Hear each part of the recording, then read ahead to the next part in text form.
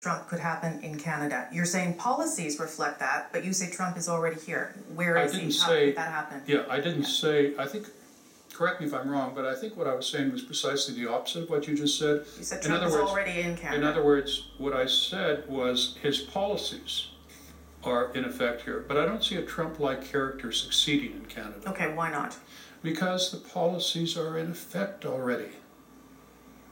Why do you need a revolution with respect to immigration when you've got an immigration system that H.F. Sessions thinks is splendid?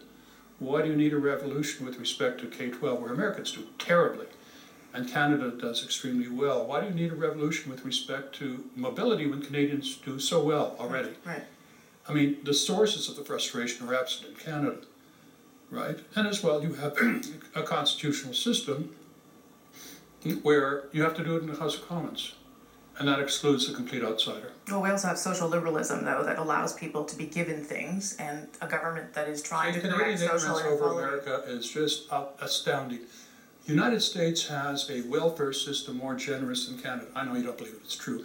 America has 72 different federal welfare schemes. It has a host of state ones.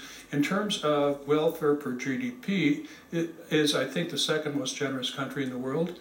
Okay, so it does all that. When was the last time you lived in Canada, Mr. Buckley? Last time I lived in Canada was about 25 years ago. Right. So forgive me if I know more about the country than you. Thank you for your time. I appreciate it. That's Frank Buckley on Power. Hope you learned something. Thank you.